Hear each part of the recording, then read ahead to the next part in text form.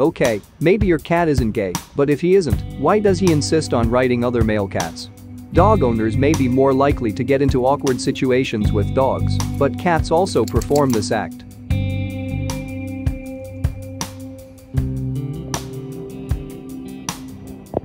Research has concluded that aggressive behavior in cats is primarily a way for cats to establish dominance over other cats, rather than something inherently sexual.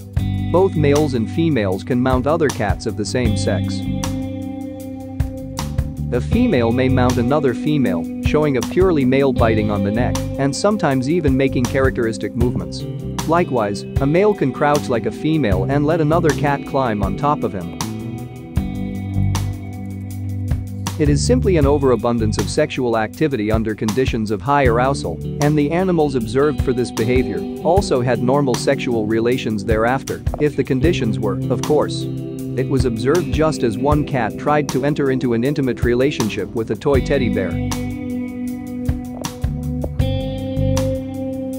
In laboratory studies, when males were kept in isolation, they noticed that if one cat was placed in a cage belonging to another cat, often the owner raped his guest. It was only an expression of territorial claims, nothing more.